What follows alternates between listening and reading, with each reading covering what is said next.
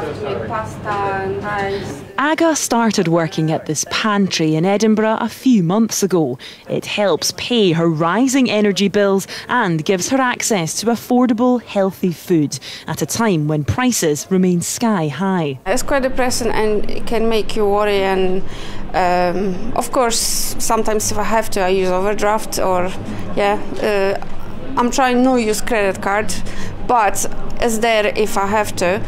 But yeah, I think lots of people can say the same. The growing cost of living is being fueled by stubbornly high inflation rates, pushing more people into poverty. We've got over 350 people who are members of this pantry just here, and this is just one small part of the picture in this community that's facing the crunch worst of all. People who are already in poverty are the ones who are struggling most.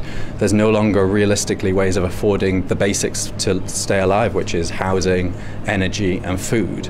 The Bank of England say the best tool it has to control and bring down inflation is to increase interest rates, making it more expensive for people to borrow money and encouraging them instead to rein in their spending and save. With the bank rate increasing to 4.5% today, it marks the 12th consecutive rise, and this is all after more than a decade of historically low interest rates, meaning more people have got used to getting cheap credit.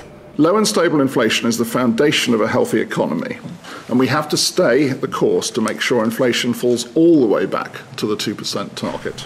Mortgage payments will rise for those not on a fixed rate, but brokers say the market is still moving, with deals to be found. It's definitely settled since October, when we had the mini budget and things went very crazy at the time, but it is starting to settle now, so it's given people more confidence in their purchases moving forward. So I would say to anybody who is unsure of what rate that they're on, definitely seek advice. The changes will affect anyone with savings too. Although bank rates, base rates were 4.25% till this morning, 4.5% now, there's lots of savings accounts, lots of instant access and particular savings accounts that are paying round about 1%, and that's just because the banks get away with it.